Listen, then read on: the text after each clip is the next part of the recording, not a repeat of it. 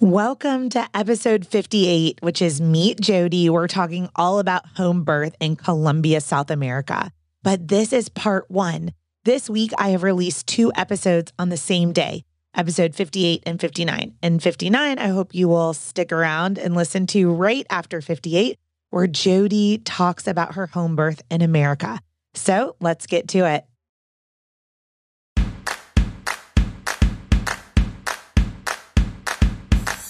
What does a contraction feel like? How do I know if I'm in labor? And what does the day of labor look like? Wait, is this normal? Hey, I'm Heidi. My best friends call me Hides. I'm a certified birth doula, host of this podcast, and author of Birth Story, an interactive pregnancy guidebook. I have supported hundreds of women through their labor and deliveries, and I believe every one of them and you deserves a microphone and a stage. So here we are.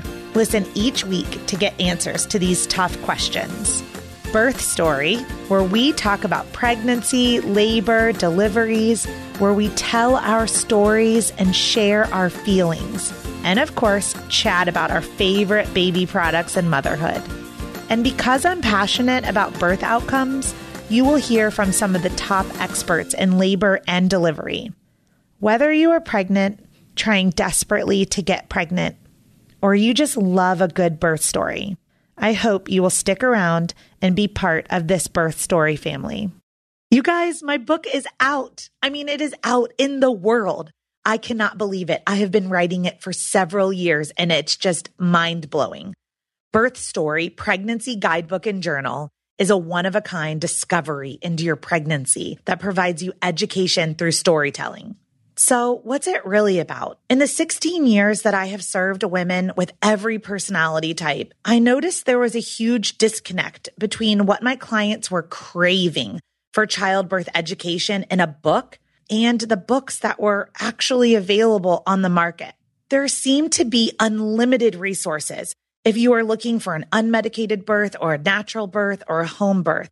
But there just weren't a lot of resources for my clients who were part of the 92% of women birthing in a hospital and very much open to medical interventions like an epidural, nitrous oxide, and opioid medications. So I wrote that book to fill the gap for you. Week by week throughout your pregnancy, you will engage with material meant to educate and empower you as you plan for your own birth story. Hospital, medicated, unmedicated, or something in between. You are welcomed each week with a postcard from the womb, which is an adorable note from your baby about their miraculous development, as well as the amazing changes occurring within you. Then you are invited to use an uplifting birth affirmation and to respond to an introspective journaling prompt to document your feelings, curiosities, and wonders every single week. With room to memorialize your own birth story, this book will become a memory keeper and a legacy gift for your baby. You are encouraged to read one of my favorite birth stories each week, filled with childbirth education, tidbits, and explanations of important medical terms and procedures. These are real-life accounts shared with permission from the births that I've attended during my career as a doula. And I gave you a great mix. In the 42-week guide to your pregnancy and 42 birth stories, 7 of them end in cesarean section. About half are unmedicated and the other half are medicated deliveries. This is a judgment-free book. So take what you need from each element and leave the rest. Okay, are you ready to buy? I would love for you to go to birthstory.com and buy it directly from me. But I totally get it if you're an Amazon girl. You can head to Amazon.com and just type in Birth Story Pregnancy, and the book should pop up. I'll deliver it straight to your doorstep.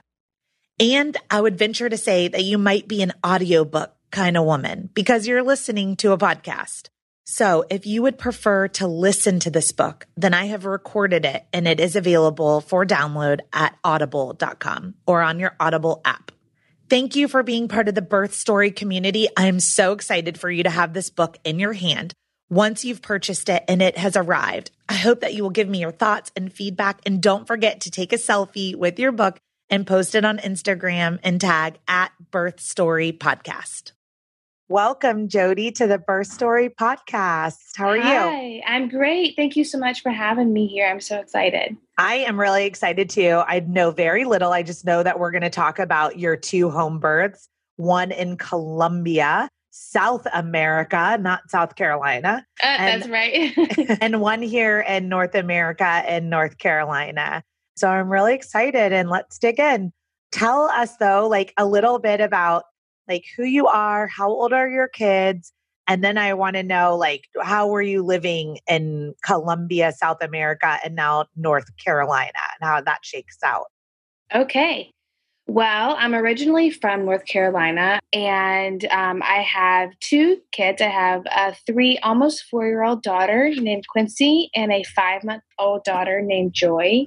I grew up here in the Charlotte area and went to university here where my husband and I met in the education department at UNC Charlotte. And after we graduated, he moved to Bulgaria with the Peace Corps. And I stayed here in North Carolina, and I was in the Teaching Fellows program at UNC Charlotte. So I was teaching in North Carolina for 4 years. And so he lived in Bulgaria for 2.5 years, and we did long distance. I went to visit him a couple times. And then when we knew that when he finished that, we wanted to travel together.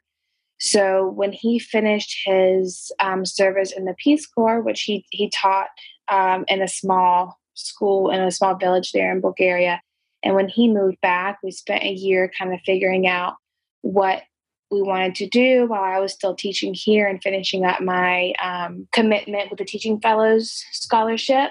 And we first moved to Costa Rica, and we lived in Monteverde there for 2 years, and we weren't quite ready to move home. And we found Manizales, Colombia, and we taught at a school there. Both of the schools that we taught at were mostly local families and children, and so bilingual kids. We taught English immersion, and we lived in Colombia for 4 years, and we just loved it. It's a beautiful place to live, a beautiful place to work, a very, very special time in our lives. And so after my first daughter was born, we spent her first 2 years in Colombia, and we were just ready to be a little closer to family, and we moved back to Charlotte. Wow. Okay. So my family is Colombian, and they're from Bogota. And so where were you in Colombia? We were in Manizales, which is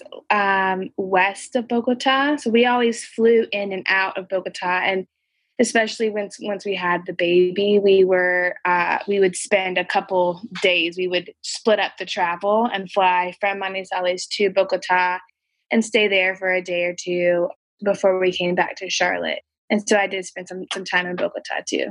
Oh, cool. Okay. So you're living in Colombia, and tell me about getting pregnant. Was this planned? Yeah, it was. We were ready. I'm one of those people who have always wanted to be a mom, and I've been ready for a long time. And I never really imagined starting my family abroad. But when we moved to Costa Rica, we were friends with several other families who had kids who had either started their families abroad or were traveling long term with their families. And it really just opened my eyes to what that can be like and the possibilities there. And we got married when we were in Costa Rica. We had our wedding in Monteverde where we lived. And when we moved to Colombia, we were ready to start our family. And so we actually found out and got a pregnancy test, and I took it at home. It was my husband's birthday. I took it at home by myself. I was so excited. And when he got home later that day, we had celebrated his birthday, and I was waiting to tell him. And after we had celebrated his birthday and had dinner and give him a gift and everything, I said, I think I have one more birthday gift for you. And I showed him the pregnancy test, and that was the beginning of that. And we were very fortunate. The school that we worked in had just a phenomenal support system for foreign teachers. And so, my Spanish, we had already lived for 2 years in Costa Rica, and we were at this point, it was my fourth year living in a Spanish speaking place. So my Spanish was pretty good, but we had some staff at the school where we worked who really helped me navigate finding a doctor and appointments and all of that. So did you have a primary care provider? yeah, I had seen the doctor that I ended up seeing for the first half of my pregnancy. I had seen him the previous year just for like a yearly physical, but not really talked much about family planning so much. And he was a gynecologist that many of the foreign staff, he was a parent of a kid at our school, and a lot of the women teachers at our school who were from North United States and Canada would go to him, and so he was a well trusted and spoke a lot of English, which helped a lot too. Excellent. So you went to see this provider for the first, like, say, 4 to 5 months of your pregnancy. And Yes. if you had continued with this provider, did he deliver in a hospital setting? Okay, so I saw him until I was 20 weeks pregnant, and I loved him so much and did not want to see anyone else. But it got to he was shifting his practice to oncology care, gynecological oncology, and he no longer was delivering babies. And he basically was like, Jodi, I love you, but you got to find someone else who's going to deliver your baby. Started seeing Quincy, my daughter, was born at home, but I did not know that that was an option for me until very late in my pregnancy. So after I left Dr. Ruiz, the one that I saw for the first half, I saw actually two other doctors in the meantime, and then found out when I was 36 weeks pregnant that home birth was an option. Okay. So what did you know about home birth like before then? I don't know if you remember that show, A Birth Story on TLC, a long time ago. And I have these vivid memories of being probably like 11 or 12 years old and being home from school and on days off when they would play these kind of shows in the middle of the day, and just being so enamored with these birth stories. And I would just watch these marathons of birth story TV shows. All of the different ways to give birth and the process of giving birth have been on my heart. I've been drawn to them for most of my life. And so I was always interested in it. And I just didn't know that it was an option at all in Monticello because there's definitely not a home birth community.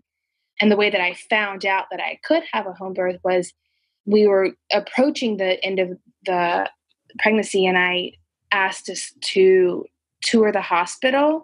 And as I'm touring the hospital, of course, my husband and I kind of stick out. We're not Colombian, and our Spanish is not perfect at all. And so we were talking, and I was asking about if there was a possibility to have nurses or doctors that spoke English. I wasn't very confident in my Spanish speaking skills during labor. It's one thing to speak Spanish at the grocery store. It's another thing to do it like while you're giving birth for the first time. And they recommended me a doula that they knew of, and they gave me her name. When I met with her, we had this hour-long discussion about how she could support me, because I don't know if you know this, but in Colombia, most women are not accompanied by their husband while they're giving birth. So but I would have been had I given birth in the hospital because we have private insurance, but most women don't. And so she was talking about the different ways that she could support me and the different ways that she has supported women in the past. At the very end of our meeting, sort of very casually, she said, "Oh, and I also do home births." And I was like, "Whoa, wait a minute. Like, this is a whole other conversation now." So we talked about that. Like I said, it was very late in my pregnancy. I was like 36 weeks pregnant. And it really threw everyone in my family for a loop. Yes. Tell me more. I want in. Exactly. Yes. I was like, wow, if I would have known that an hour ago, this whole conversation would have been about that.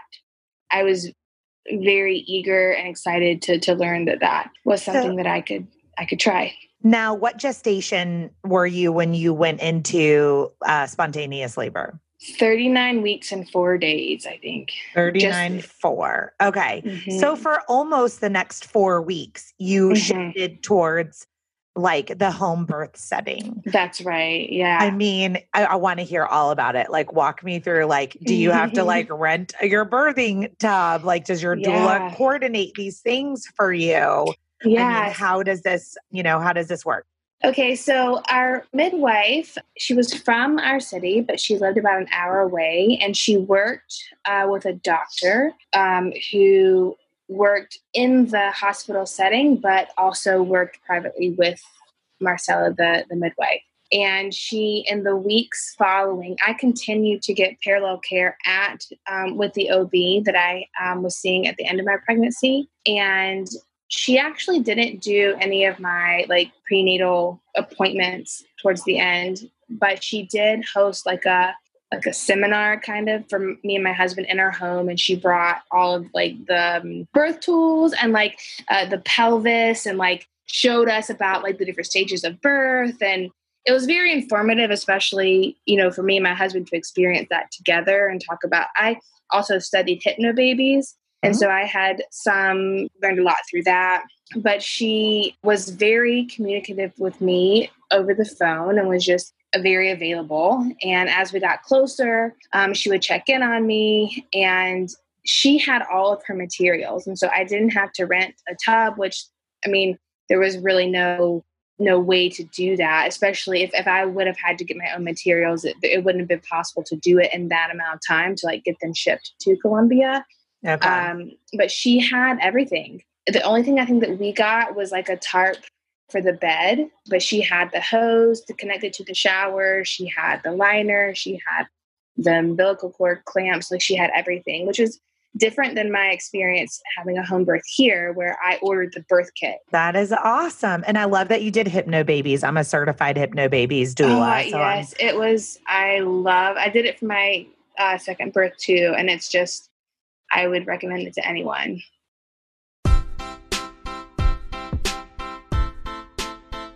Hey, it's Heidi. I'm interrupting the podcast to let you know about a free resource that I've created for you at birthstory.com. All you have to do is go to birthstory.com and then click the tab that says the workbook. Once you put your email address in, an entire resource library of all of my secret sauces are available to you for free as my thank you for listening to the Birth Story podcast and being part of this community. At birthstory.com, under the workbook, you will find a birth plan template, articles on circumcision, delayed cord clamping, flipping a breech baby, packing your hospital bag, acupressure points, placenta encapsulation, and so much more. There are over 20 free articles ready for you to download at birthstory.com. Now let's get back to this amazing episode. Yes, I would as well. Mm-hmm. It just changes everything. So if anyone's listening and they're not familiar with hypnobabies, it's a type of self-guided relaxation or partner-guided even relaxation through script reading. It's a very specific type of childbirth education. But one of the main examples I love to give is if you walk into a hospital, at least in the United States, to give birth, one of the first things they ask you in triage is, honey, what's your pain level? 1 to 10. Mm-hmm. And vomit. But in Right, right. hypnobabies, it's, a very specific language. So we do not say labor. We say birthing time. We don't say contraction. We say surges or pressure waves. And we Mm-hmm. certainly don't say pain scale, comfort scale, or like how comfortable are you on a scale Mm-hmm. of 1 to 10. So it's really just reframing the mind for positive outcomes through positive language. I definitely had a very positive experience with hypnobabies both times. And I found it to be very empowering in that way, that I could understand more about what's happening to my body. And it wasn't this like unpredictable. I mean, it is unpredictable, but it wasn't this scary, unpredictable thing that was happening to me, that I could understand more about how to manage the sensations that I was experiencing. Yeah, but it really helps you be an active participant in the process of your birthing time. So Absolutely.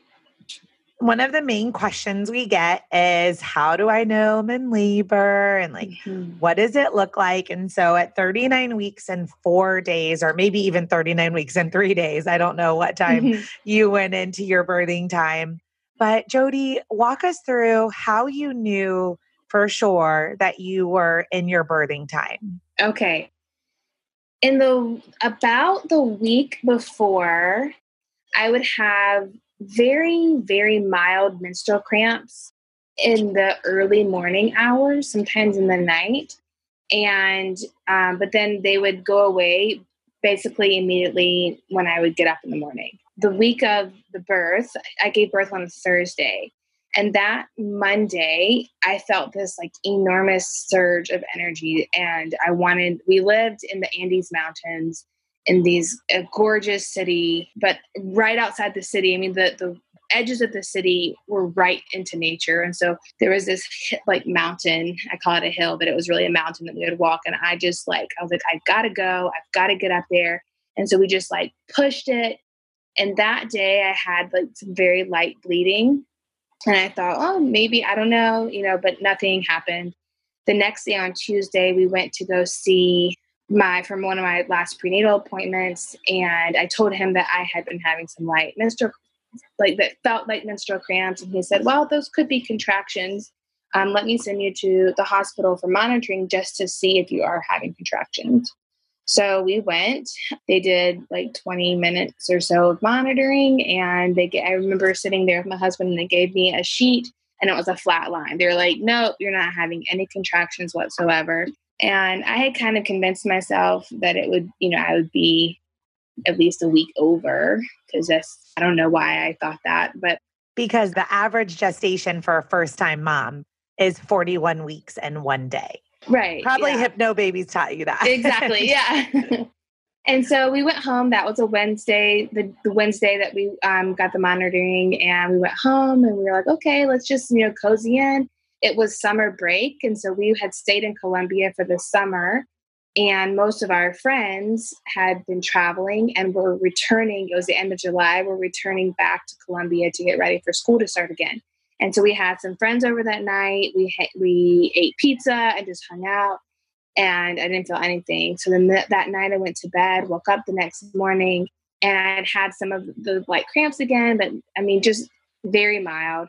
And I stood up and went to the bathroom.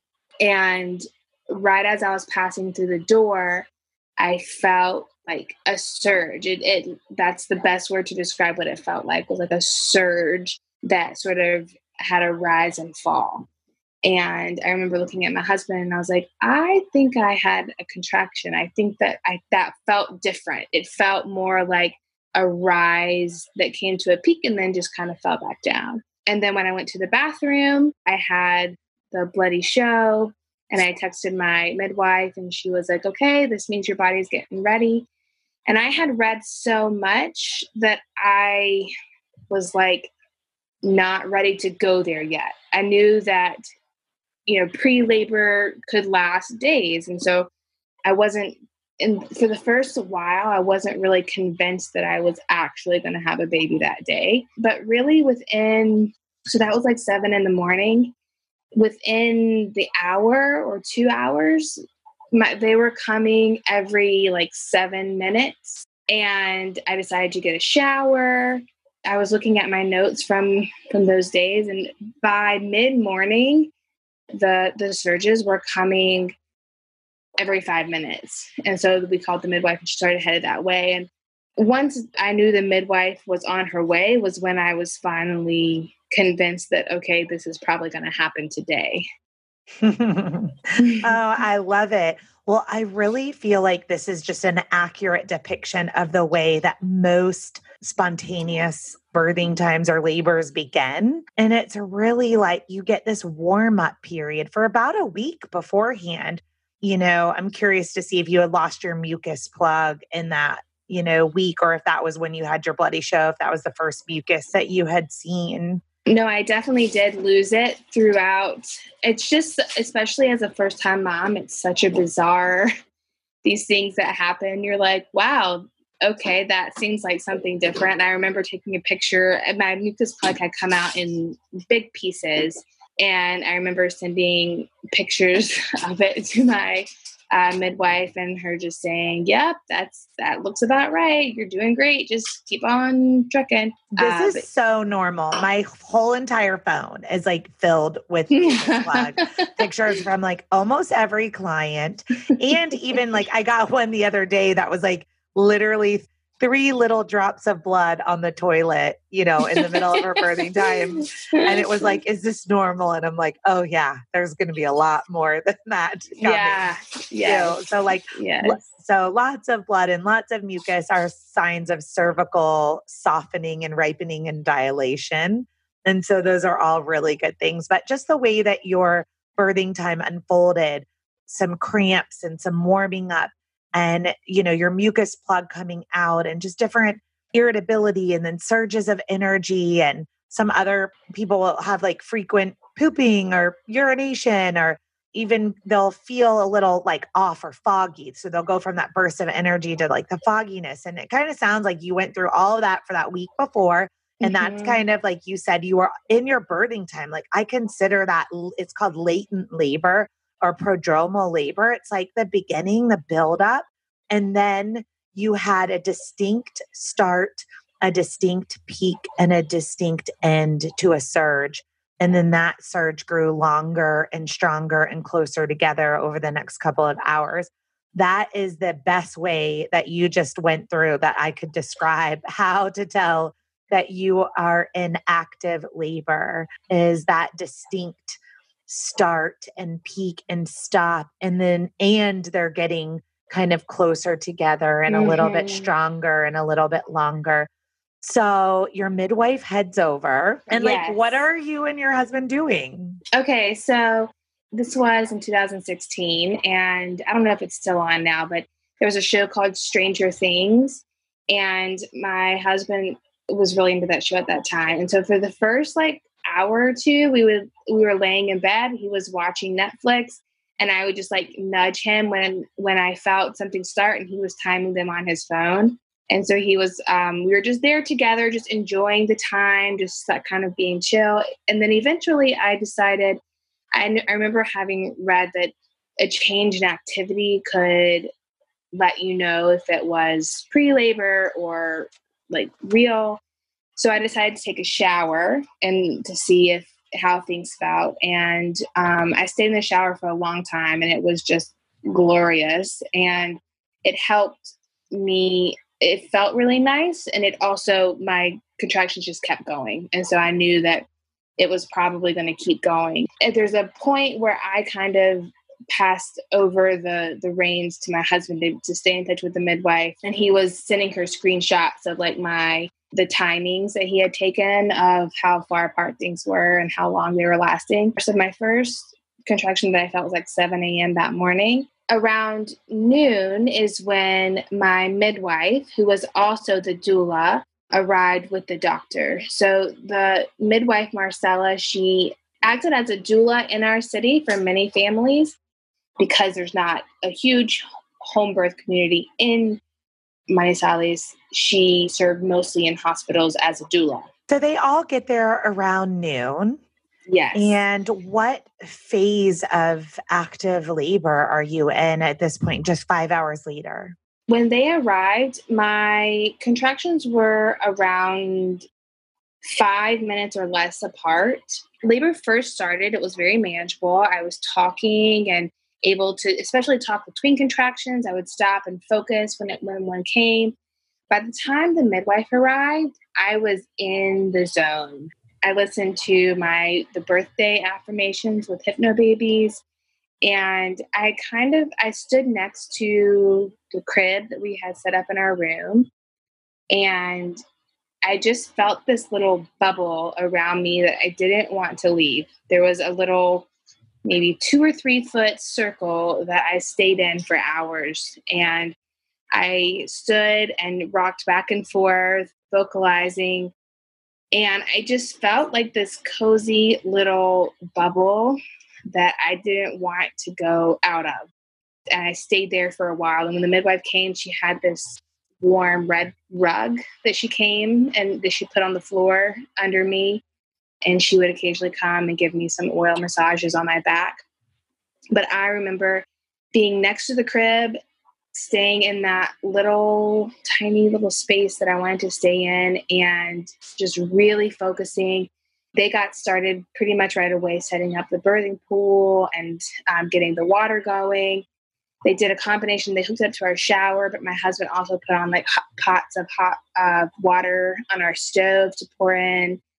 And it's just this, I mean, I get goosebumps thinking back to those moments, just being in such a different world and watching them come and go out of the room and getting things ready.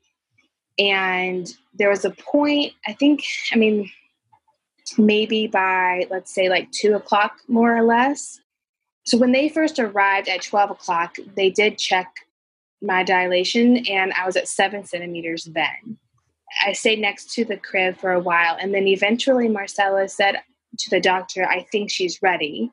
Because and this wasn't the case with my second home birth, but she wanted me to wait until I was 10 centimeters before I got into the pool. She at one point said, I think she's ready. And she later told me that she could just tell, like, with all of her experience, she could tell by the way my breathing sounded that I was at 10 centimeters. And so, and they checked and I was. And I remember just thinking back, I was just in awe of that she could just hear my breath and tell. I think being a midwife, a doula, birth worker of any kind is sort of a calling, and it's hard to explain sometimes this concept. Like a lot of my hospital birthing clients will say, like, well, how do we know when to go transfer to the hospital? And I don't know how to explain it to them other than, like, not just me, but my other colleagues in the doula community. Like, we are listening to your body and your breath and feeling the sensations. And, I put my hands on your uterus and I can feel how strong the surges are. And it's very easy to tell if someone is at 4 or at 7 or at 10 without any cervical exam at all. Yeah. So to hear you honor that is just awesome. It was beautiful. It was really wonderful. And so after that, I got in the pool, and it was just heaven. The contractions kept coming, but it took the edge off.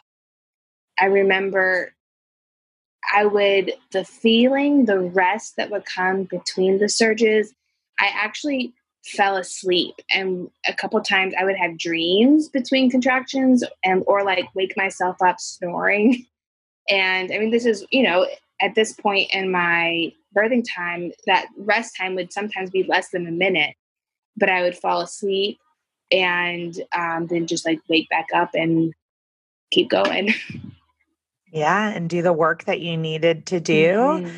And then it is so amazing that our body gets flooded with natural opioids. And, often the process, especially in a hospital birth, it's interrupted with, epidurals and bright lights and people talking and, all of these other things. But especially at home or as natural as possible, it allows our body to surge with natural endorphins and opioids and oxytocin and all these things that make us feel so drugged and so good, and can fall into, people say, how could you sleep in between?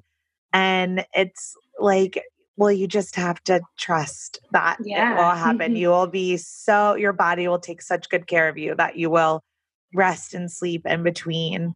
Now, at 7 at noon, that would be technically the medical definition of, transformation, or, transition. hmm And so you're doing hard work. So what time was it when, between 7 centimeters and 10 centimeters when you climbed into the tub? What time is it now?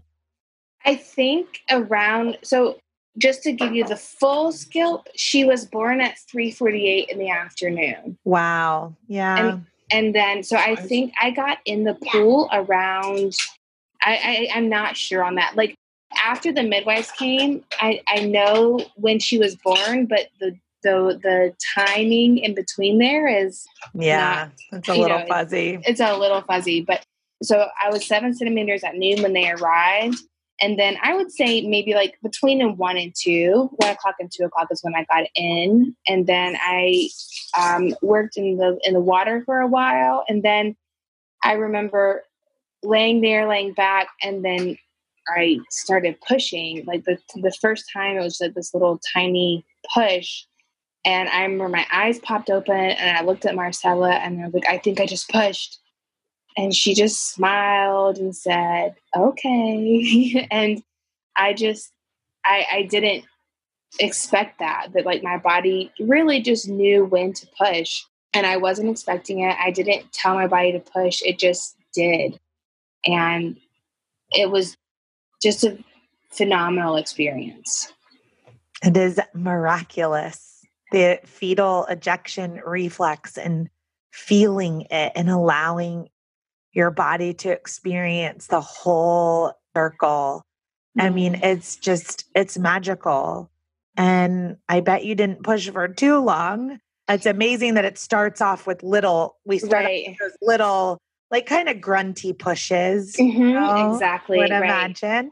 And sometimes, I'm not sure, was yours, you may have one or two surges where you're not really feeling grunty or pushy. And then it comes on again. Did yours come and Exactly. go, or was it Yeah. there to stay? Well, it started kind of slow, and so my waters didn't break through all of this. So I started, like you were saying, kind of a little grunty push, and they would be small and not last the whole time. But then it didn't take long for it to kind of pick up, and the sensation of the contractions really faded, and then like the urge and like the power of the pushes took over. And it was almost satisfying in a different way, because that's when you could really start to feel something happening. I remember telling the midwife, I can feel her moving down. And I could, just thinking about it now, like you can feel the head of a human being moving down in your body. And it was the pushing part for me was really motivating, because it was so powerful and I could feel something happening. Yeah. And it's also an awareness of like the in between worlds, right? Mm. Like you're in this labor land world. You're kind of aware that these other people are serving you in our pushing time. We sort of come back to our body too. And then feeling the head move down and kind of feeling the transition of like, we're moving away from being pregnant and now moving into full motherhood. It's Absolutely. yeah, I mean, you said it so beautifully. So Quincy emerges in the water. Mhm. Yeah. So I was laying back and I was pushing, and the midwife asked me to get up on my knees. And just minutes before she was born is when my water broke. And so I remember that feeling as well, and seeing it like come into the water. And there was meconium in the waters, which wasn't a problem. But then I got up on my knees and I just pushed harder than I have ever pushed before. And her cord was wrapped twice, and the doctor reached down and scooped it off her neck. Man, when she came out in those last moments, it was just like nothing. I mean, just can't describe. I could have never expected or understood or imagined what the room felt like in those moments where it was silent except for like the roar of my pushes and the people in the room with me. It felt, it was quiet but electric. You know, everything, the air was charged, and it was just so beautiful. And I felt so respected and honored by the people who were there with me. And she came out, and she took a minute to breathe. And just as they were going to give her some air, she took that first little gurgly cry. And it was just, it was divine. It was just something for someone who's been watching birth stories on TV on her days off from school since I was 12 years old. I could have never even dreamed of how magical that moment was. And it just, I mean, when I think about it, I can feel it. I can feel the way my skin felt. I can see the way the sun shone in the room. I can see the vernix on her skin. And it was just the happiest moment. It was really beautiful. I mean, I have goosebumps all over my body and like some tears in my eyes, like unbelievable. Well, tell me about the third stage of labor and delivering the placenta. So I stayed in the pool for a few minutes, and my husband cut the cord, and the placenta didn't come super quickly. And I got up on the bed, and the midwife massaged my stomach. And after waiting a little bit, she very, very gently, she had the umbilical cord, but she kind of just very gently moved it in circles. And eventually it did come. I did exactly 4 weeks postpartum experience some hemorrhaging, which later found out was due to retained placenta. And I had a DNC when I was 4 weeks postpartum to remedy that. And I actually had some challenges with my 5 months ago when my second baby was born with the placenta as well, having some challenges coming. But once with Quincy, once the placenta came, all was well, and we were already home. And so I did tear a little bit, and so the doctor was there and she was able to stitch me some, and we just stayed in bed for the rest of the day. And we had soup and just basked in the glory of a new person there in our room. What a beautiful birth story. And I would have done anything to have been your doula in the middle of Colombia on the edge of the Andes Mountains, like feeling that sunshine with you as you became a mom. I mean, I just really, the way you're an incredible storyteller and the way that you shared that experience, I think all of us listening just felt like we were right there, with you, Jodi. I have two other questions about your birth. Okay. The first is, did you encapsulate your placenta? Is that something that your midwife offered in Colombia? I did not encapsulate my placenta. I did plant it. You've probably seen, it's a common exotic flower called the bird of paradise. Yes. And that's a very common flower there. And I planted it with a bird of paradise, and it was very special to me. And it bloomed for the first time on the day that my grandfather passed away. And it just was a very beautiful symbol to me about life and death and the circle. And so that was a very special time. I think that is very symbolic. And I think your grandfather was definitely speaking to you in that bloom. Wow. Well, Jodi, before we finish on this episode, will you share with all of us, like, what has been your favorite, like, baby or mommy or pregnancy product through your whole experience and your inauguration into motherhood? Well, I'm thinking back to those first days of motherhood with my first baby. And when my milk came in, it came in a lot. And I remember being like weepy from the hormones and tired and overwhelmed. And then also like waking up in puddles of milk. And a coworker of mine gave me some of the milk catchers that go inside. You can wear them inside your bra or inside of a nursing shirt. They saved me a lot of sanity because I would just take them in one feeding would collect like, or overnight would collect like 4 or more ounces just from like sitting there. And so I would just pour them in. I would keep a little cooler next to my bed with bottles in it. And I would wake up and just pour it out into the bottles with a little ice pack in there. And so it kept me from being so milky all over my shirt and sheets and everywhere. And also I saved the milk. She didn't actually end up taking a bottle, but we would use it in like baths and different things like that. So that saved me a lot of sanity in my first couple weeks. Is there a particular brand of milk catcher that you recommend? So the ones that I used in Colombia, I do not know. They were given to me, and I don't think that they were even marked with a brand.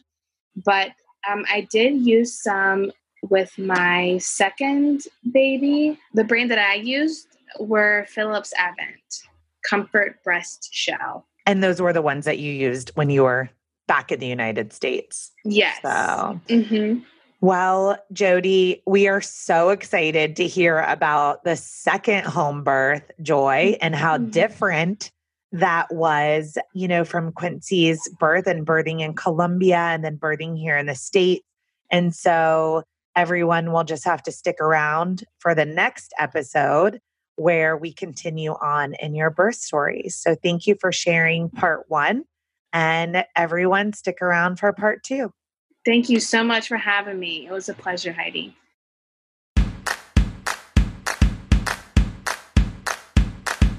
Thank you for listening to Birth Story. My goal is you will walk away from each episode with a clear picture of how labor and delivery might go, and that you will feel empowered by the end of your pregnancy to speak up, plan, and prepare for the birth you want.